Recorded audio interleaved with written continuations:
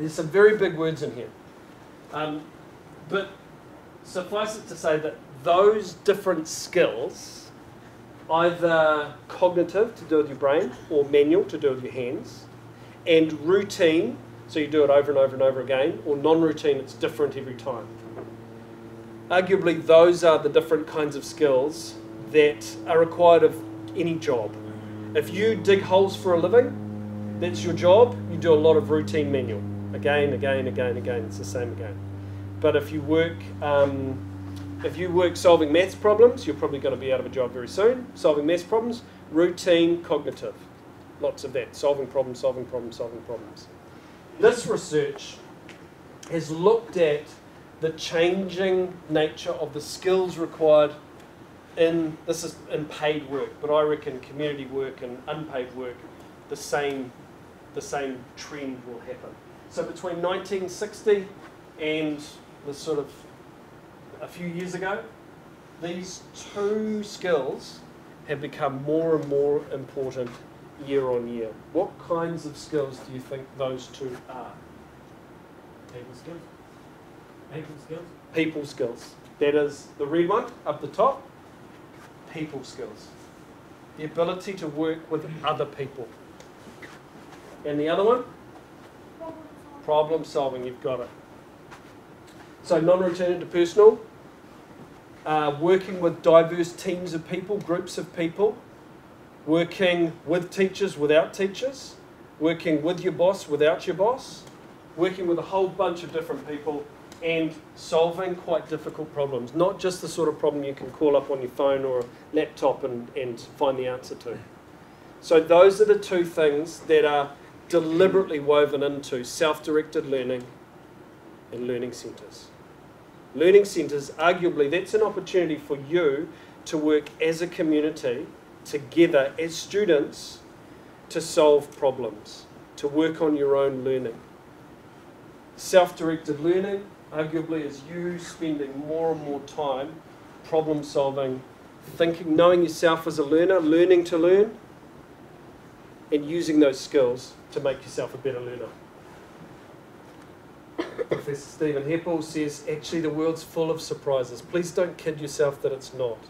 Don't try and remove surprises. Just develop the skills to be able to cope with surprises. And that's what self-directed learning and learning centres are designed to do. So when we think about learning centres, I've only just been into your beautiful learning centre. Don't tell the others, but I've heard that yours is the best yet.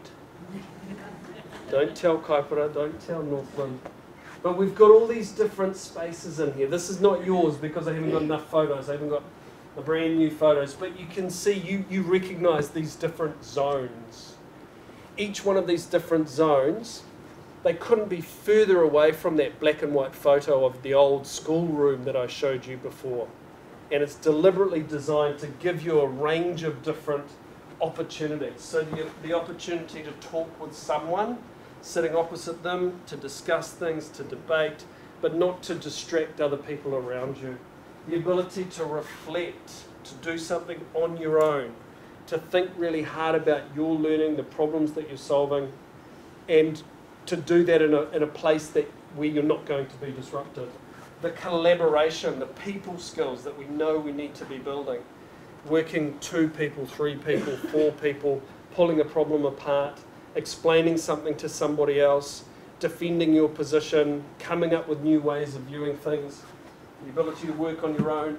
Large groups, so boardroom table style stuff. If you're a committee and the committee has to come up with a project, or you're putting on an event, or you have to solve a problem, you've got spaces to be able to do that. That one's really hard to see, but that's the brainstorming room. That's just a very straight brainstorm. Your brainstorming seats have got nice little curves in them. I think they're brilliant. But together, standing up, sharing, one person to the many, practicing a speech, practicing some kind of presentation, but also brainstorming on the big whiteboard and the screens and all that sort of stuff. So the learning centres are a really important vehicle for you to use all those different skills that are going to become important as you go through life.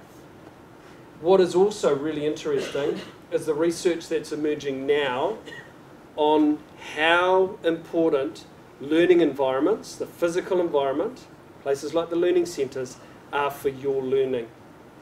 So one piece of research that's come through is this one, came through last year. Having a well-designed learning environment, like what Unispaces have done with your learning centre, can contribute up to 16% to your achievement. This is you doing better in exams, in assessments, in assignments, as a direct result of your physical environment. The second study, and this is the last thing I'm going to share with you, is from a secondary school in Queensland, in Australia. And what they did was they compared the same students, one group of students learning in old traditional classrooms, and another group of students, same teachers, same content, similar use of technology, in what is the equivalent of your learning centre. And they found all sorts of really positive benefits. The quality of the teaching improved, the higher order thinking of the students improved, use of technology improved. But what I found most fascinating was the overall achievement.